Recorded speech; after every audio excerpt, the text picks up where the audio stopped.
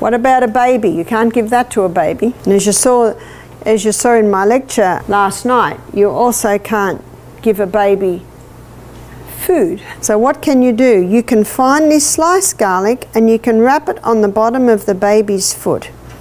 Now this is a very large piece of garlic, so maybe with a piece of garlic that big you only need one.